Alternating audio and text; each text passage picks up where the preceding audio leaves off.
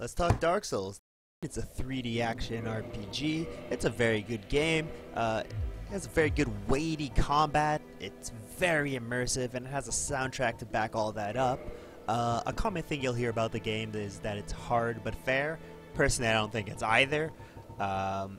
In terms of hardness, all you really gotta do to beat enemies is circle strafe around them until you find their openings and stab them in the butts.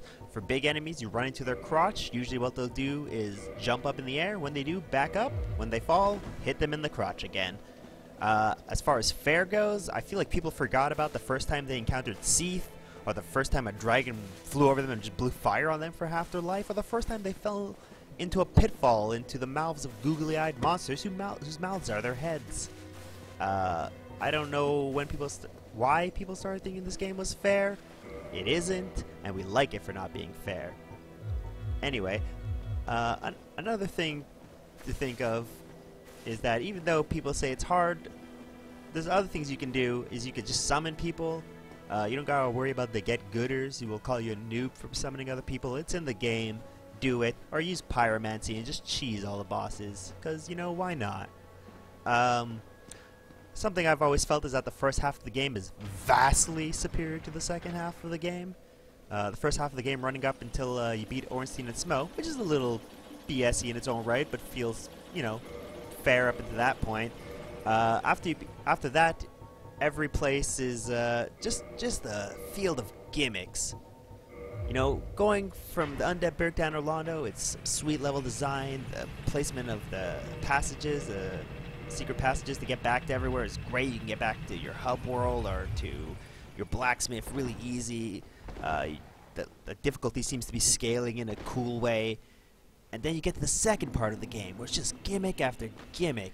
You go to the catacombs, you gotta fight annoying skeletons in a godforsaken maze in the dark, where you find out that the best way to get through the maze is just to jump off a cliff, ignore some skeletons on wheels, and just run to the boss, who's actually not even that hard. He just has more annoying skeletons, which obviously he could stay dead if you figure out divine weapons, but Dark Souls is a vague game. Why would you have figured out divine weapons?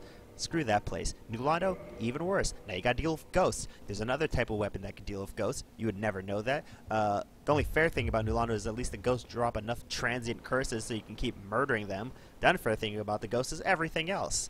They can go through walls, they can attack you through walls, and you can't attack shit through walls. And this is all so you can have a terrible fight in the Four Kings. Next we got, Lost Izalith? Clearly just an unfinished section of the game. There's like 2 types of enemies in it, and pretty much the dumbest boss fight. It's super easy, and it relies on your jump mechanic in Dark Souls 1.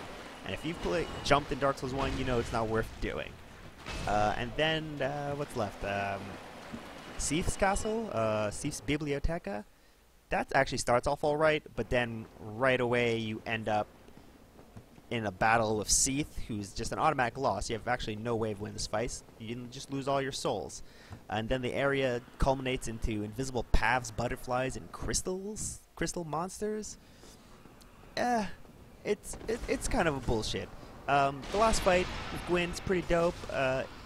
You raffle stomp him, he's the easiest boss to parry, but it feels like you've earned the right to wreck him at that point, so that's pretty dope. Like I said, good game overall, probably a 7 on 10 really, but if you're a fanboy who just, you know, can't bear to think that there might be something wrong with a game he likes, it's a definite 10 on 10, maybe even a 15 on 10, would recommend.